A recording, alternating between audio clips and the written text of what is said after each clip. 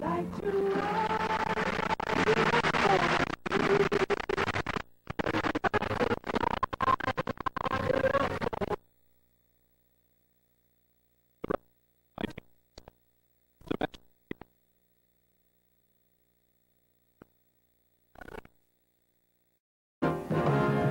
Would you like to ride? Would you like to ride my beautiful balloon? When Up, Up, and Away climbed the record charts in 1967, the Fifth Dimension began to soar with a string of 18 top 10 hits. One less.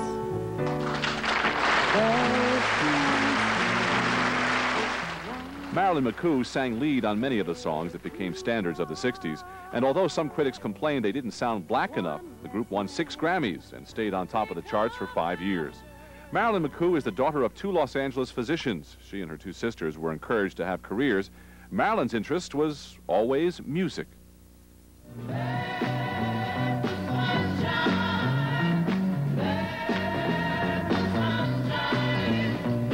Success came quickly, and in 1969, McCoo and group member Billy Davis Jr. were married. From Television City in Hollywood, Marilyn McCoo and Billy Davis Jr. McCoo and Davis left the group in 1975 and worked as a duet. They starred in their own television show in the summer of 1977. Oh, it's good to be home. Yeah, I don't ever want us to work apart again. The two decided to pursue solo careers in the 1980s. Marilyn was paired with Andy Gibb as co-host of Solid Gold. McCoo continues to perform as a solo act. Her latest recording, The Me Nobody Knows, has been nominated for a Grammy in the pop gospel category. And the McCoo everybody knows is the one that was part of that 60s sound.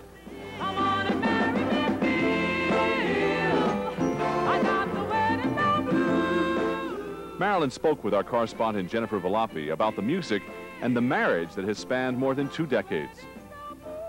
It was 1969, if I'm not mistaken, when Wedding Bell Blues came out. That's right. Is that correct? Yeah. And what year did you and Billy get married? 1969. Sure did. Did the song kind of prompt the whole thing a little bit?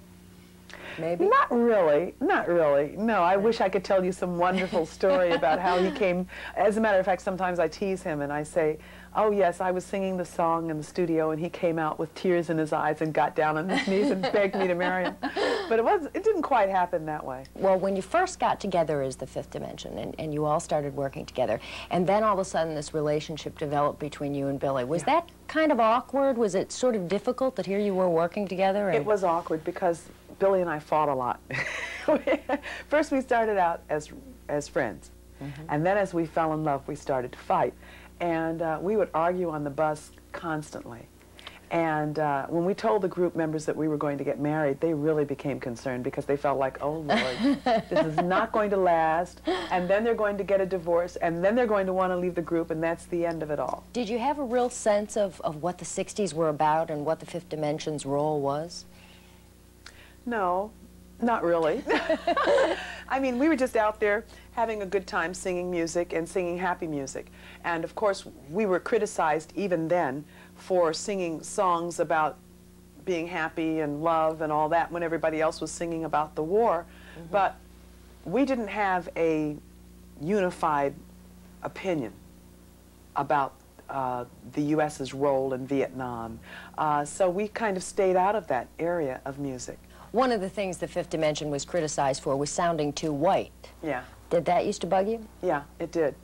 Because I felt like, you know, we used to say in our interviews, how do you color a sound? We sing the way we sing. We are black people and we are making this sound and this is our sound.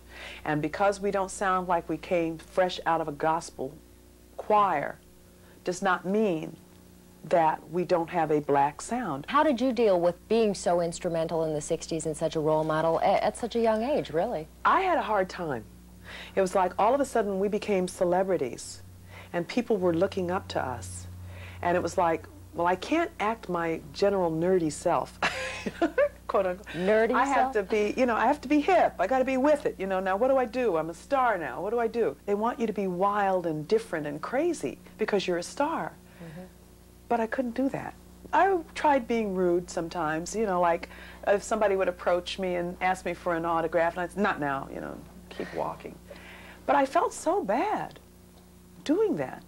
And I thought, well, no, I can't do that. I can't treat people that way. When the Fifth Dimension was all together, I had heard at some point you and Billy went into S training. And it was because of that that you decided to get out, to leave the group. Well, it's not quite that simple. I'd say that what happened was we took the S training, which was, I thought, a wonderful thing for me to do at that time in my life. And what I learned from S was that you take responsibility for your own life. So that was when you decided, I need to break out on my own. Well, you know, I really have been wanting to perform as a solo artist for many years. Anyway, ever since I was a kid, I started thinking about what was going to happen with the rest of my life. And what about those dreams I had before the group formed? And that was when I decided that I think the time has come that I have to go on and try something else. At first, when you did break away from the group, you and Billy broke away together. Right. As we were leaving the group, we both started thinking, gee, you know, suppose you become, you know, like this is Billy talking, suppose you become successful as a pop singer and I become successful as a pop, you know, as an R&B singer, and we're working different venues and we see each other in the airport. What's going to happen to our marriage? And that was when we decided, well, let's do the duet thing for a while. Was the marriage more important than the music? Yes.